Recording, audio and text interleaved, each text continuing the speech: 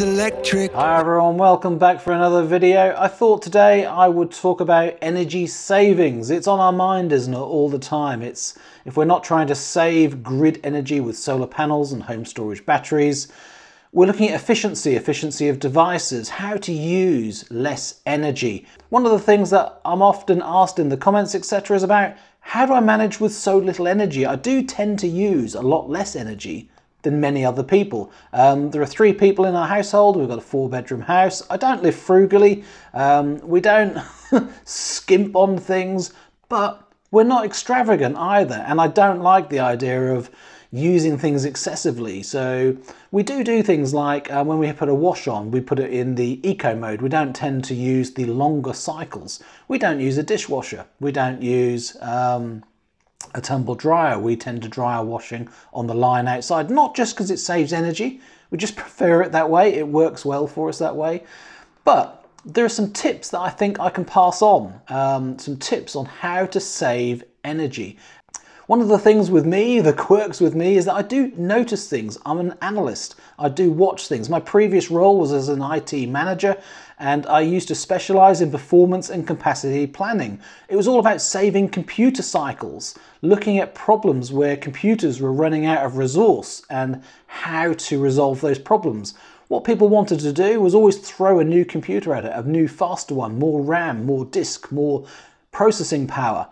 And what they missed in doing that is it never really solved the problem. The underlying problem was either the software or the usage of it in the background. So if the usage was bad, then it doesn't matter what equipment you throw at it, the usage will still be bad and it will probably get worse. I noticed the same with home appliances and energy. If you went around the house and changed every appliance you have for a more energy efficient device version of it, you might well actually end up using more energy, because if the devices are using less, you become more comfortable. And if your usage is in a bad practice and an excessive way, or I don't want to sound too bad, but just if you're using lots of energy and you're not going to change what you do, then the device isn't automatically going to solve the problem. It will initially probably reduce your usage, but in the long run, it may well increase your usage.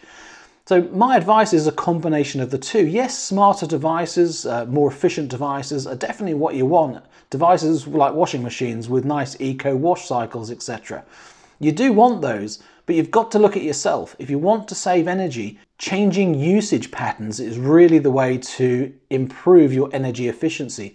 And then you can double that, etc., by having more energy efficient devices. That's my advice. That's the way to go. Look at what you do and how you do it and when you do it, and then use really good energy efficient devices as well. So what do I mean with that? Let's give you an example. It could be as simple as washing up using hot water. So if we have breakfast, 11Zs, lunch, afternoon snacks and tea, and we were to wash up in each individual instance, then we are using more hot water doing that than we would if we saved some of those crocs and washed them up collectively. So we could be more efficient.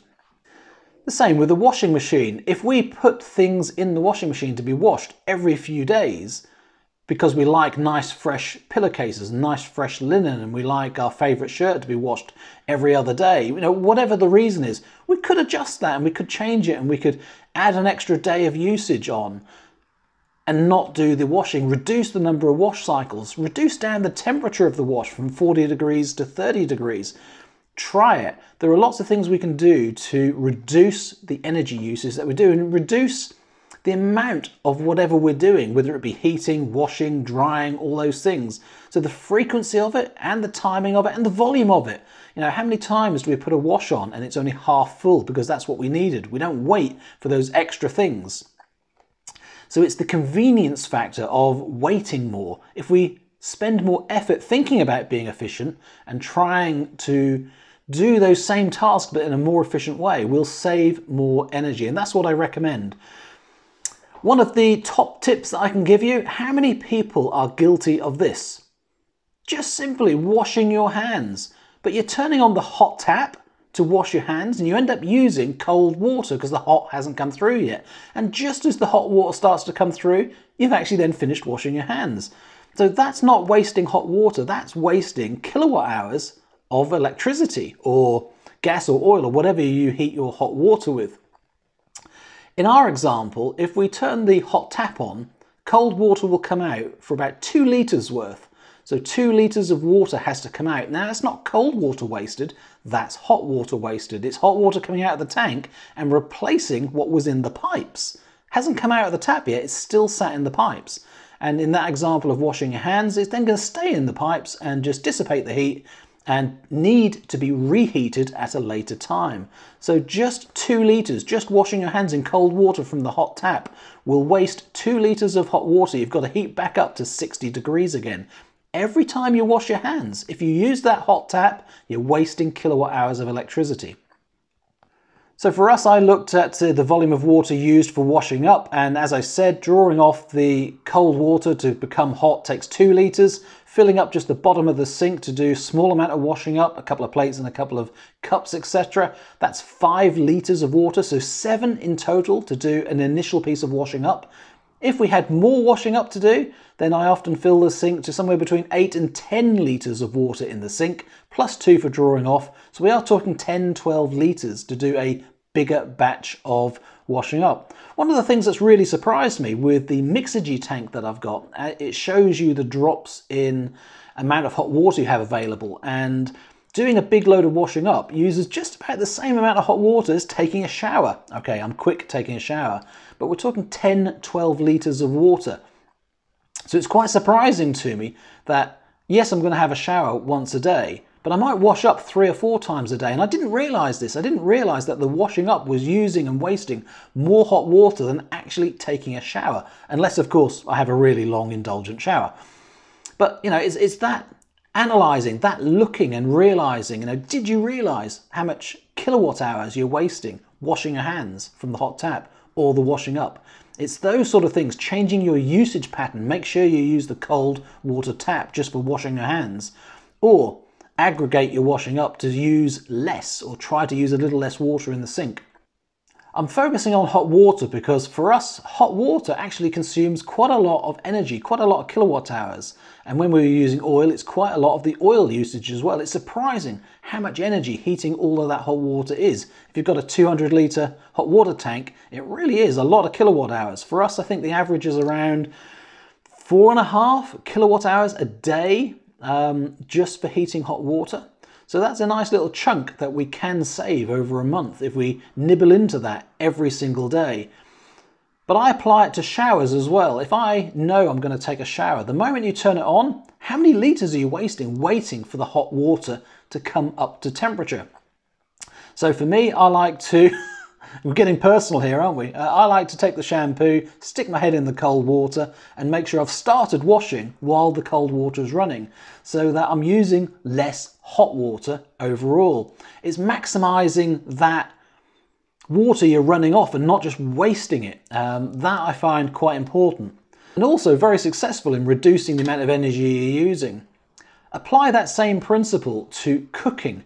How many people preheat their oven before you put anything in? Because the recipe says it has to be at a certain temperature before you put it in. I mean, apart from baking, where it might be really critical what the actual temperature is at the moment you put that baking in. But how many people will notice the difference if you don't preheat your oven? I mean, I see it with Susan sometimes. She'll say she's preheating the oven, but then she'll go off and do something else and forget, and it'll be like 10 minutes the oven's been on and nothing's actually gone in, because it's part of the routine of turning the oven on, getting it up to temperature before you carry on doing things. Changing that usage and not preheating, or making sure that the preheat is much, much sooner, will really help save some energy. And the same at the back end of cooking. I mean, obviously, when you've got your oven up to 200-degree temperature, then it stays at 200 degrees for quite a while afterwards. So when you're cooking whatever in the oven, and you've got within, say, 5 minutes of the end time, you can actually turn the oven off and let that residual heat in the oven do that final bit of cooking. You don't have to keep the oven going. It's all energy we can save, and at the moment we're wasting. So again, it's not really the device and the efficiency, it's just being conscious of where you're wasting the heat. Do you really want the heat from the oven, where you'll just open the oven door and let the heat come out into the room and be wasted? Or do you want to minimise the time that the oven's on? Now that applies for everything. That applies if you're boiling things on the hob as well. I often bring things up to the boil, then turn it off. It might take longer for that boiled water to heat and cook the item than what the prescribed time was in actual boiling 100-degree water, but you don't actually need the hob on for as long. You can use that residual heat to do the cooking. Same with an air fryer, the same with all those sort of things. You can use that residual heat. Leaving the item on less time will make it more efficient. I think this is one of the key things to think about, that so many people I hear say, I just want to live my life. I just want to do what I want to do. I can afford the energy, so what does it matter? And that's the inefficient way of doing things. It's a very modern way of living, isn't it? That we want to consume because it makes it convenient for ourselves. We're not prepared to change. We're not prepared to compromise. We don't want to make any effort. But if you don't want to make any effort, you're not obviously going to save energy. So if you're here looking at energy savings, then this is why I go back to my point. You have to look at your usage and what can you change about how you do things and become more efficient, because it does snowball. Once you start with one thing, it becomes easy and you don't notice you're actually doing it, and then you'll do it with the next thing and the next thing. And ultimately, you'll become more efficient naturally and it won't inconvenience you. It only seems like an inconvenience at the start. As I mentioned, one of the energy saving pieces of equipment we purchased was an air fryer. My look at an air fryer, not because we use it for actual frying, but just cooking. It's effectively just a small oven with a fan in it, and the fan circulates more than even a fan oven. So it's a more intense cooking environment. It's a smaller enclosure, a smaller space to heat. So of course it's more efficient. And it does seem to cook things quicker and use less energy. So air fryers are a great way of going. Instead of using a large oven to cook a small item, then an air fryer is brilliant for doing those sort of things. So that I do recommend. But the one thing that we purchased, I would say this is my best saving, not on the number of kilowatt hours it saves, but the most enjoyment factor I've had from making that saving. It was changing our television. We had a 41-inch LED television. In fact, it might not have been LED. I can't remember what actual style it was, but it was a full HD television, 41-inch, and it didn't have very good digital receiver in it. So we purchased a Humax separate device to record live TV with and to have that TV signal come through. So we had a Humax device and the television. And at some point, it got to the point with Humax smart devices, you know, the catch-up TV programs that were on it, they didn't work anymore and they were out of date and I couldn't update them. So to get those apps, I had to make a change, buy a new Humax device or buy a new television. So I decided to get a television with all the right smart features so that I didn't need the Humax box. So we bought a nice little Toshiba television, little, 55-inch, so we upped the size. The quality of the picture is massively improved, the sound is better, everything is better about it, and we don't need the Humax box. So now, not only is the television using less watts on standby and less watts in usage than what the old television was, it's a better television, and we don't have to have the Humax box. So we're making an energy saving with this new television, but also getting the enjoyment of having a better television at all. And the amazing thing, £270. I can't believe it. In this day and age where everything is going up in price, everything seems expensive, I can still buy a brand new 55-inch television with all the right smart features and be really happy with it for £270.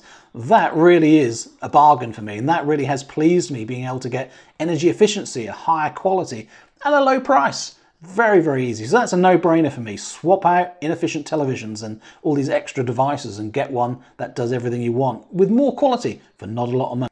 The last thing I can mention for efficiencies and what we do, we stopped using a kettle. So we actually binned our kettle. And lo and behold, you know, we used to take it to the tap, fill it up or half fill it. And although it's got a gauge on it as to how much water was in it, we never really used to use it accurately. It never seemed to be empty when we use it. Of course, it was full of limescale as well. We've got hard water area here. So there was always limescale at the bottom. So you always wanted to have more water in than what you needed, because obviously you didn't want the last dregs to come out with all the limescale in it.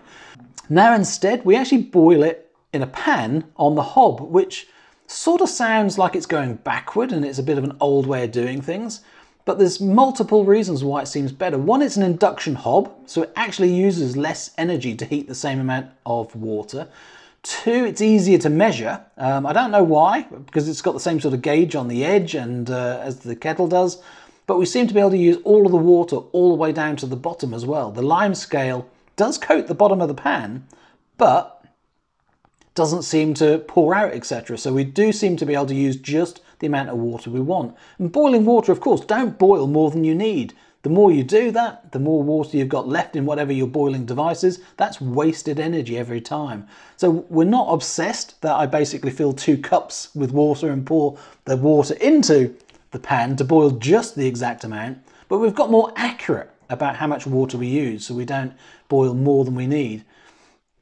The good thing about the induction hob as well is it's not 2 kilowatts or more. It's smaller, so we can boil the hot water at 500 watts, 800 watts, 1300 watts. So I can vary that depending on how much solar we have. So if we're on a low solar day, I might just put the pan on number 8, and that would be 800 or 900 watts. But if we're on a really good solar day and we've got lots spare, I can whack it on the highest one at 1.3 kilowatts. So because you've got that scalability, you can adjust your solar and it's more efficient. You're less likely to draw from the battery. You're less likely to draw from the grid. So that's not everything we do, but I just wanted to have a short conversation about some of the things we do and some of the things that I've noticed about how to be efficient and how we keep our usage quite low. And yeah, I'm super proud of how little we spend on energy. It's not because I'm tight, it's just because I like being efficient. Obviously we do other things for efficiency, but I wanted to talk about some of the top things and my top thoughts about how you can be efficient. There's a lot of pride, I suppose, in not using a lot of grid energy and keeping your energy bills low. And I don't understand people that go the opposite way around and want to say, you know, look how many thousands of pounds I spend on energy, being proud of the waste. It's almost as if they know they're wasteful, they know they're not doing the right thing, but rather than going, I shouldn't be doing it, they'd rather big it up as if it's, you know, a really good thing, a badge of honour, and I really can't get that.